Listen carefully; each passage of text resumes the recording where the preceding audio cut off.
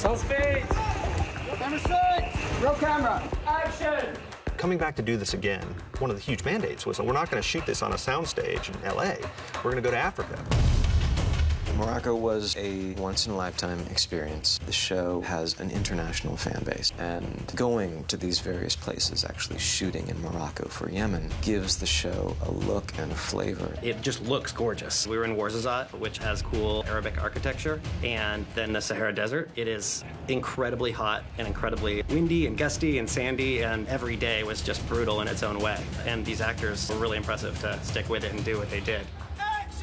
The look of the show is very intense, very real. With the action sequences so big, you don't have time to make a mistake. You really got to go for it. 3, 2, 1, and boom!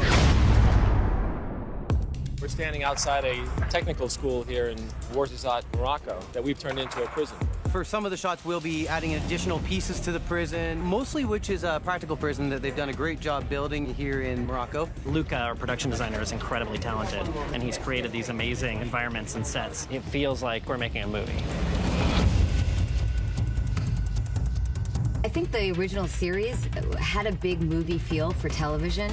So besides the scope of actually where we're shooting, there will be planes, trains, automobiles, shipping vessels. I mean, you name it, it's in there. It's bigger than any other adventures because this is one that spans the globe. It goes from the Middle East to Europe to Africa, across the Atlantic, all the way back to the U.S. And ultimately, the story is, what is the mystery of Michael Scofield?